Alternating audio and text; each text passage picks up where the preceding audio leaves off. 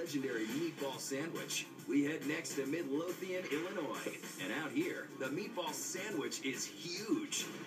Literally. Located 20 miles south of Chicago, this Midwestern town is home to an Italian family eatery where they serve a mammoth 10-pound meatball sub.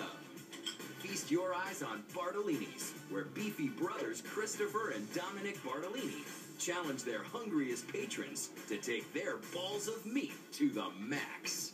It is definitely worth the 6-hour drive to come to Bartolini's to eat this meatball sub. They have the best, most flavorful, awesomest meatballs. When it comes to meatballs, we're the pros. Our meatball recipe comes from our grandfather and my mom's dad. And what we do special was that we use Toronto bread. We soak it in water, and then we press it, which makes our meatballs nice, fluffy, and give a nice bite to them. These meatball pros are trained chefs who put their money where your mouth is by betting customers can't finish one of their tremendous 10-pound meatball sandwiches. Think you've got what it takes? Before you get elbows deep in Bartolini's orbs of beef and pork, you may want to take a closer look at what you're up against. Everything has to equal 10 pounds, so everything on the sandwich is weighed out to be equal. So we do 42-ounce meatballs, which is 5 pounds, a pound and a half of red gravy, do 1 pound of the sweet peppers, a pound and a half of mozzarella cheese, and then the Toronto bread, which is going to be 1 pound. 10 pounds all day, kids. 15 minutes in the oven, and this 3-foot-long mega sub is ready to take on any and all meatball munchers. Devour this legendary behemoth by yourself in 3 hours or less, and it's free. Fail, and you'll have to fork over $40 for the meaty monster.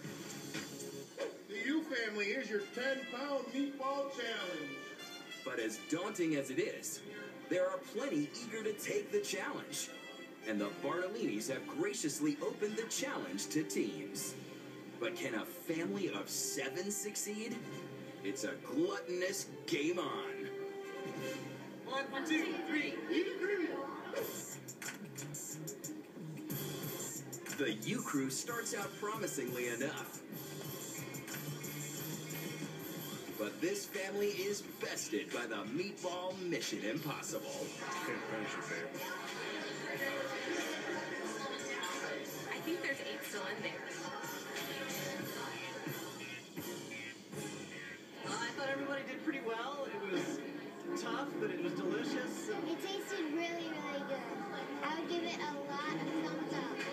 I'm kind of glad we didn't finish because that gives us a reason to come back to Bartolini's. Try it again. Meatball Sandwich 1, U Crew 0. Time to bring in the take down this meatball mammoth. We're here to beat the 3-man challenge. The time is 17 minutes and some odd seconds right now with a heck of a team right here. We're going to try to walk this baby down. 3, 2, 1, meatball!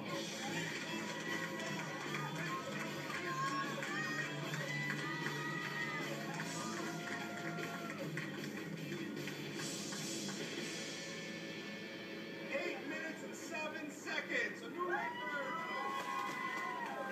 Now that's a meatball beatdown. Not interested in the whole sandwich and just want to get your protein on for a big prize money?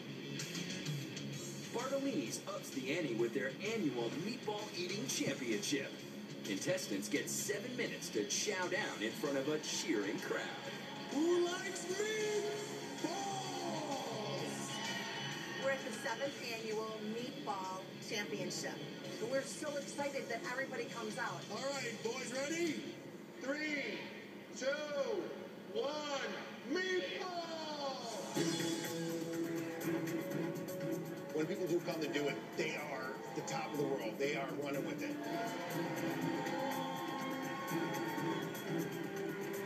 Next thing you know, they start hitting what they call the meat wall. And the meat wall, they start getting the meat shakes.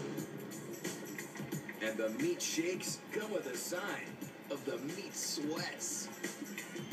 5, 4, 3, 2, 1, stop!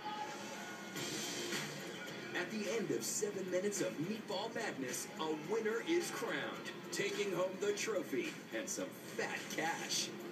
$2,500. This year's new champ, Jamie the Bear McDonald, 45 meatballs in 7 minutes.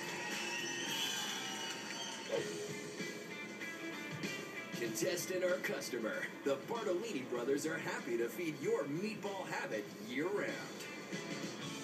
Between their meatball challenge, meatball appetizer, meatball pizza, meatball pasta, and even a meatball omelet, Bartolini's rolls and doles out more than 250 pounds of porky, beefy balls each week. We get a lot of compliments on our balls. People love our meatballs. They're nice, they're juicy, and they're quite large. Bartolini meatball, probably the best meatball I've ever had. When I take that meatball and I put it in my mouth, I just close my eyes and I picture a nice sandy beach with a big old palm tree. It makes me happy.